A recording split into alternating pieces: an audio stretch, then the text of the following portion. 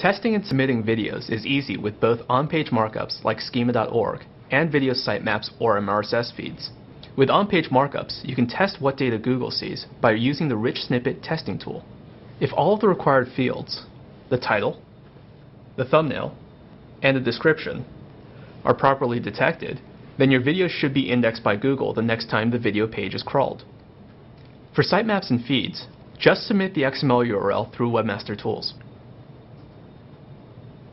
Webmaster Tools will tell you if there are any problems with your file so that you can resubmit a corrected version later.